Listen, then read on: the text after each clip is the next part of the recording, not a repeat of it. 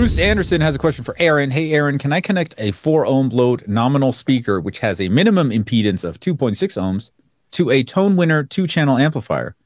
Will the amp suffer in playback at closer to reference volumes?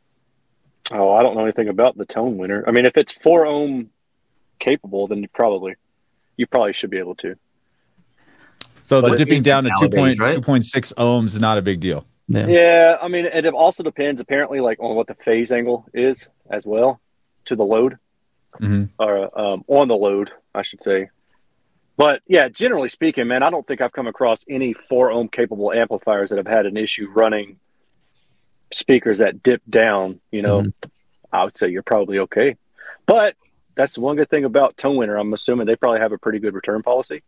Can't hurt to try it, or just email the manufacturer and ask them before you buy it. That's what I would do. Yeah, sure. That's probably your best bet. Let them know what speakers you've got and see if they think I would be curious to know how many people have run into cases where they're using, you know, specific amplifier and a specific speaker and it wouldn't work. Like how many times do people run into that outside of an AVR?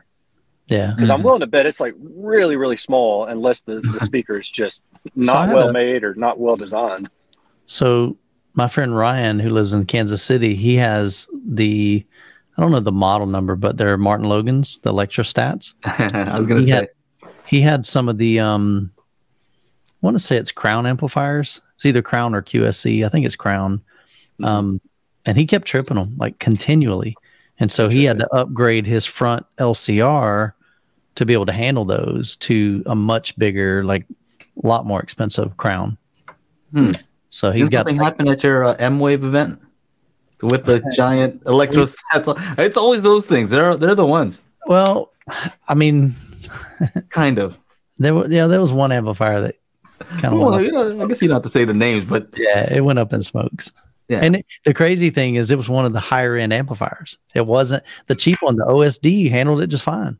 It was crazy. Yeah. So I haven't had any issues with like hard to drive speakers, you know, some of the lower impedance ones. Yeah. I haven't had any issues with, you know, more current amplifiers. But I did have an issue with my old school Marantz. Yeah. It was a 2220B. So it was like, you know, they claimed 20 watts channels, like, you know, old school, like one of those old school AVRs. And when I plug in a 4-ohm speaker, it just would like the sound would dip. Like it didn't like it at all. So Junior said those Martin Logans go down to 0.5 ohms. No wonder they trip. Yeah, you need a cheater amp for those. My clips, they'll go down to, I think, around 2.4, I believe is what I remember, like during real heavy bass notes or low frequencies. But I've always had like a 3-channel Accurus amp, so 200 by 3. Never, I mean, I've cranked it. Never once had that thing clip or, you know, shut down or trip or anything. Is it true though that the Class D stuff is kind of likes the lower impedance? I don't know. I don't know so much about amplifiers, but I don't know that I've heard that. Yeah, I'm not sure. It shouldn't have an issue driving them though. Like modern Class D amplifiers shouldn't have an issue driving those. They're just generally more efficient too, so that helps. Along the same lines of this conversation, I'm getting in a Macintosh MC462 to play around with. So look at you. I know it, dude. Well, the opportunity, making your dreams come true. Yeah, man. The opportunity came up, and I was like, I don't know how I'm going to objectively review an amplifier, but I'm going to try because I couldn't turn down the opportunity. They were like, well, we'll send it out to you for 2 months, and then you know, do whatever you can with it. And I was like, okay. Ask him if you can try to blow it up. Yeah, that's kind of what I was thinking. You know, it could be it to like a 0.5 ohm load or something. Push it to the limits and. It could be your first non-objective review. How about that? Yeah, there you go. I'm not going to measure anything. I don't care. Tell you what I think about it. How it measures. I don't. It's just blue light. Aaron's like, man, this thing's heavy. I just don't care. Yeah. I love it. Aaron, it looks good. Come out to my gig, dude. We'll power the big speakers off of that thing. We'll get it perfect. We'll get it to blow. Perfectly reasonable. I'll just fly out there with that 100-pound thing. I'll check it. I won't check it actually. I'll put it as carry on. I'll put it in my backpack. Yeah, I'll put it in my backpack. You know, my deadlifts have gone up a lot, so that shouldn't be a problem at all. Yeah.